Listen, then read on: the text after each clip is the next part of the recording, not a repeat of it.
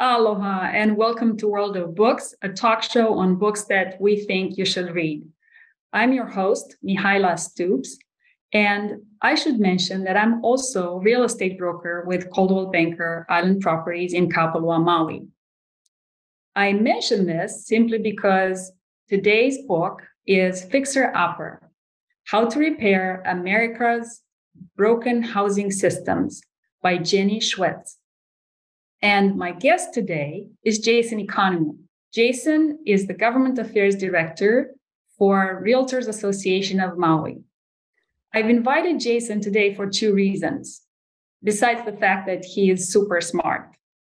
The first reason is that I wanted to discuss this book in the context of Maui's affordable housing crisis that has reached unprecedented levels. And secondly, because the Realtors Association of Maui's vision is a home for everyone. And if our technician can pull up the website, we could see the entire vision and mission statement for the Realtors Association, whereby it clearly states that we provide resources focused on consumer protection and thoughtful growth with aloha spirit. So Jason, thank you for joining me today. And I'd like to dive into this discussion and ask you, which of these solutions to the broken housing system could be applied in Maui, and why, and how long it will take? Big question. The housing crisis in Maui is a big crisis. So one of the things that the author acknowledges in the book is that some of these possible solutions haven't really been tested. So even when we go into like the solutions, there might not be proof supporting some of them. But I think there actually are a few that could be done. One of them might be allowing for higher density through our zoning regulations. Another might be changing the way we do our taxing on real property, where we split the structures from the land. And maybe a third might be as simple as by right development, really eliminating some of the discretion in the process. So we mentioned what would work. And I'm sure that you've read through this book, you've come across some solutions that you thought, no, this is just, you cannot do this on Maui. And we all know that we're a very culturally sensitive environment. We have challenges with shoreline erosion, sea level rising, and what solutions don't you think they just don't work at all? So one of the things that I mentioned was eliminating some of the discretion when it comes to the process of approvals for maybe workforce developments or developments in general. It's usually the workforce ones that have more discretion involved. That can't be eliminated entirely, largely because of what you mentioned, the really sensitive nature of the land that we have as far as, cultural resources, but also water is another great example of the types of situations that are unique to Maui, not unique overall, but make it difficult for us to streamline our processes too much, because you really can't be too careful when it comes to overdevelopment when you have a resource like Maui. Okay, so the question is, can we build more? Can we just keep building? Yes, we definitely can build more. We just need to be smart about what it is we are building and where we're building it. Maui has a lot of land. A lot of it is great for agriculture, but a lot of it isn't. A lot of it isn't really suitable for building anything on it right now. And a lot of it is being used for stuff like, let's say, shopping. The old Sears is a great example. Being used for purposes that aren't really useful. Having an abandoned Sears is less useful than having housing.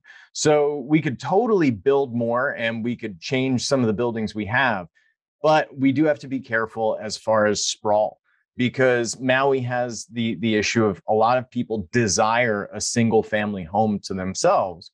But if we do single family homes for everyone, then we lose what makes Maui so special in a lot of ways. Are you aware of any efforts to maybe convert some of the commercial space into housing space? Is that possible, or is retrofitting too challenging? What do you think? There have been some recent efforts. So not too long ago, there was legislation that was introduced in the Maui County Council. And what it would have done was allowed for housing in the light industrial zoning districts. The real goal of that legislation was to make it so that housing could be tested inside the Queen Kaahumanu Center. A lot of folks came out, and rightfully so, and said that if you allow for housing in light industrial, then suddenly there's a premium on light industrial land because you can put very expensive housing there. But what'll also happen is it'll increase the rents for all the folks who need light industrial zoning for their businesses, and it'll create conflict in the community. So the county council very wisely decided not to move forward with that bill. But we could definitely do spot zoning changes to places like the Queen Kaahumanu Center so that we could try experimental housing in those areas. Well, over time, we've seen, various challenges to what we can build and where we can build. And particularly shoreline erosion and sea level rising have been very obvious challenges. Yeah. And yes, we can build more, but we can't just build anywhere, first of all. And one of the solutions to this issue is coastal retreat, which means essentially move the buildings up the hill or away from the ocean. Now, of course, there are issues with ownership. There are issues with the fact that, ownership of the land where these buildings would have to be relocated. There may not be any land available.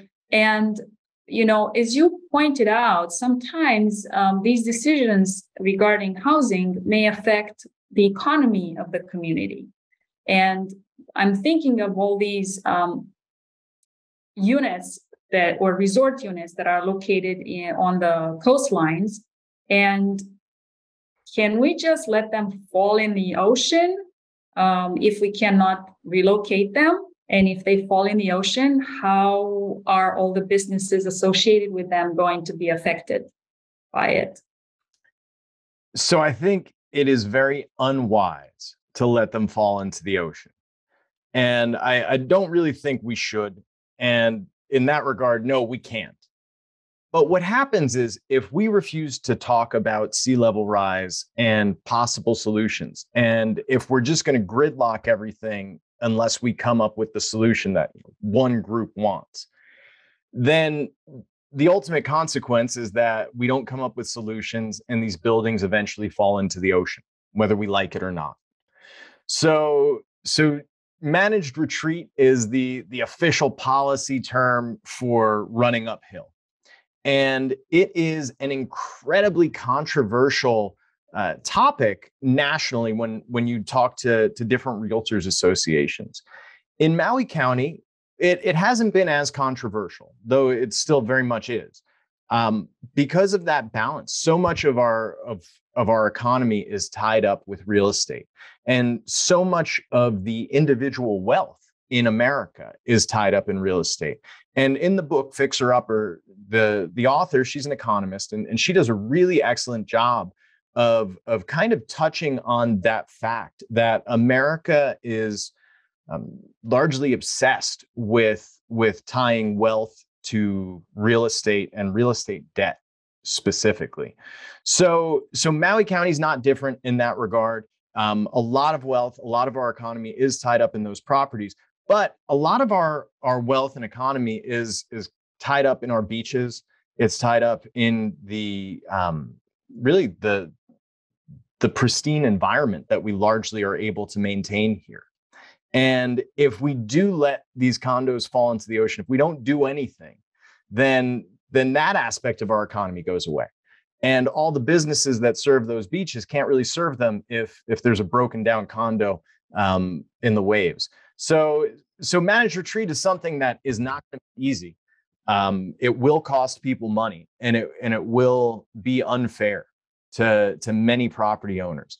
However, it is something that needs to be discussed now because we're already seeing the consequences of sea level rise. We certainly do. And for me, as an agent and also somebody living in West Maui, it's one of the biggest questions to answer when it comes to housing and to real estate. We, as I mentioned, we all know that we're dealing with a severe crisis. And it makes me wonder, if you remove this inventory of units, that crisis is only going to be bigger, not smaller. And there's some aspects. Oh, sorry to cut you off. I just wanted to throw in that there's some things that have to be handled a certain way. So, for instance, once that property is condemned, either by the ocean encroaching on it or the fact that it becomes so dangerous that people can't live there, a fair market value will need to be paid to the owners. Now, the fair market value is going to be significantly lower once the ocean encroaches on it or it becomes too beat down. We hoped that insurance might cover this, or we hope that homeowners might think to move while they still have the opportunity, but that doesn't solve the problem because it just passes it on to another set of homeowners. So you're absolutely right. I think one promising thing that Maui County is doing is they recently have been moving legislation that would create a managed retreat revolving fund, or they might be calling it shoreline adaptation revolving fund. I forget the actual term for it, but they are going to start collecting funds in order to do the research and the work necessary to start adapting some of our shorelines. So that's promising, but government works slow, and sometimes nature works much faster than government, as we've seen. And I have to say, over time, we've made small steps in trying to solve this, even if we cannot build more because of, zoning restrictions, the lengthy time that it takes to develop any project. But there was a decision to allow for accessory dwelling units on lots that are only 5,000 square feet. And I think that has solved this crisis in a small measure as well. I think there are efforts from our government to improve the situation, but we still need to do more. And I'm very encouraged, for instance, by this new, public-private ownership for the development of Pulelehua in West Maui, where essentially the county is sponsoring or is subsidizing the building of affordable rentals. And I want to move our discussion towards something you've already mentioned, this thought or philosophy that the way to build wealth is to own real estate. And I've been, trying to figure out what other ways are out there to build wealth and what does it take. And in my opinion, it's still real estate is the easiest investment you could possibly make in terms of amount of information that you need to make a smart decision. And it's an investment that you could use, you can live in it. And I don't see what else could possibly work, basically. Have you given any thought to this? I have given thought to this. And you're right. In America, in really the world, in our system that we have now, real estate is the most straightforward way to develop wealth. And it's also pretty much the best way to consolidate wealth across multiple generations. That isn't something new, though. That has been the case for, literally millennia, since feudalism. Except instead of having kings that hand out parcels of land now, we have counties that divide it into plats, and then we have banks that finance it. And then we pay our mortgages to the banks instead of paying our taxes to our feudal lords. And then oftentimes the landlord will have tenants. And these are terms that we have used for centuries in our law. And they still work because the system hasn't changed drastically when it comes to developing wealth. And that is sort of one of the things that gets addressed in the book. not the alternatives, but the fact that our system is really weighed in favor of home ownership as opposed to leasehold renting. So part of what the author calls for is broader systemic change, and that's change that would need to take place on national or even international level. So that's something that Maui County can't change itself, and because of that, the system, it still remains that property is, and home ownership is really the basis for building wealth for most people. I don't know if that's hopeful. Sorry. Well, I think it's important that we try and find alternatives. And I see the point where, we have to support renters as well, not just homeowners. But I don't know how you can support renters and at the same time help them build wealth. But there may be some other smart people around that can figure that out. Speaking of mortgage, though, of mortgages, one of the author is pointing out that the exemption on the mortgage interest, the deduction on mortgage interest is contributing to this housing crisis. And I tried to wrap my mind around this and understand, sure, of course, a deduction on your on your tax liability, of course, it helps you financially, but I don't see how it directly affects renters. I don't see how it affects this housing crisis. I have been doing a good amount of thinking about this because in the book, I honestly think she doesn't do a great job of explaining the issues with the mortgage interest deduction. And I was a little bit curious after finishing the book, so I did a little extra research. And there's some good arguments. The mortgage interest deduction is really fascinating because homeowners, who are a target audience for politicians, love it because homeowners get the primary benefit from it, especially the wealthiest homeowners. There was one figure that I saw that said 63% of the benefit from the mortgage interest deduction now goes to households making $200,000 or more annually, which is only about 8% of our population. So in that regard, economists view it as a regressive tax. The way that it works is the more you spend on your mortgage, the higher your mortgage interest payment, the less of your income that gets taxed. So there's no corollary for renters. If I spend, let's say, $1,000 on my interest for my mortgage per month, that's $12,000 of my income that won't get taxed. Whereas if I was a renter and I was spending $2,000 per month on my rent, all of that is still going to be taxed from my income. So in that regard, it favors homeowners over renters. And that comes to the question of, and this is more of a conservative argument, but if we live in a system that is quote unquote a free market, should the government be really propping up or favoring one section of the housing industry, so to speak? So if the government subsidized the purchase of all jewelry with diamonds, but you had to pay full taxes on all jewelry with any other gemstone, diamonds would become more prevalent. And that's sort of the idea with the mortgage interest deduction. That's why a lot of economists don't like it, because the higher subsidy ends up going to the highest priced housing. And that's really how you maximize the benefit. And so it leads to higher priced housing, increased mortgages, more reliance on debt as a means of carrying wealth. So there are a few reasons that are actually pretty good to be suspicious of the mortgage interest deduction. However, it likely isn't going anywhere. It would need a lot of bipartisan support, and the general public is actually very much in favor of it. Even renters don't want to see it go away because American politics is largely aspirational when it comes to what people get behind.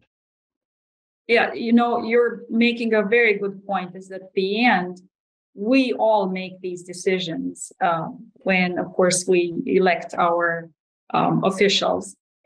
we are the ones that go to community. We, the community, we go to all these meetings where developments are proposed, and we are the ones that say no to them. We're also the ones that, engage in endless lawsuits against developers. Some are more founded than others. So I was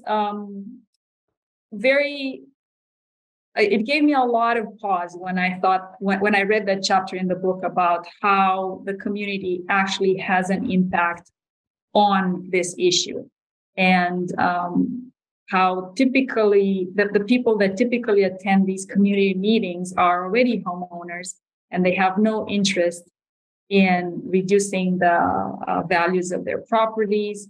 They, look for obviously their own wealth and not the wealth of others, and definitely not renters. You're absolutely right. And the book really, I'm glad that they touched on the NIMBY problem. And I'm glad that she touched specifically on what is the progressive NIMBY problem right now. For years, people thought that housing was getting jammed up primarily by, wealthy, older, white neighbors in these beautiful gated communities that didn't want low-income housing around them. That's the stereotype. And that's often true in a lot of communities. However, what we've seen in some recent projects here is that, pieces of land that are already entitled to have housing built on them are getting stopped from having workforce housing built on them, because the neighbors come out and they say, oh, well, this floods. This is in the 100-year flood zone. And so even though all of this market rate housing can be built here, we don't want any low income housing. And there are good policy arguments to oppose that. She touches on that in the book, stop building housing in the wrong places. But by the same token, ultimately, it's going to lead to more market rate housing because that land is already entitled. So I think it was President Obama talked about not letting perfect be the enemy of good. And that's a real danger that we're seeing in housing this go around. Not just folks who want to keep their property values up, but also folks who got theirs and now they want to nitpick for anything that might be wrong with future housing. And it's a problem. Yeah, the author, Jenny Schuetz, she also suggests different kinds of housing when it comes to increasing density. Do we need to have apartments where each apartment has a bathroom? Could we have apartments that share a bathroom? Well, it's getting into lifestyle choices, and I know we cannot go for perfect solutions, and that's where the debate is. We need to find something that is reasonably good for everybody. So overall, I think there were some interesting ideas. They definitely made me ponder and think about what can we do here in Maui. And Jason, I really appreciate your input today and your extensive research to enhance this discussion. I didn't do too much research. I really appreciate this opportunity, though. I want to recommend this book for anybody that might be interested in housing policy, but they don't really know where to start. In my opinion, I don't think this book breaks a lot of new ground, but it's a great consolidated primer of all of the policy thought that's currently out there right now. It's well written. The chapters you could bounce around. And I was an English major, so I always love the opportunity to come and give a book report. And I am a fan of what you're doing here with this show. So thank you for this chance. And I hope we get to do it again sometime. I hope so too. And to our viewers, thank you for watching us. ThinkTech Hawaii is an amazing source of information. And please follow them and watch the shows. And until next time, ahui ho.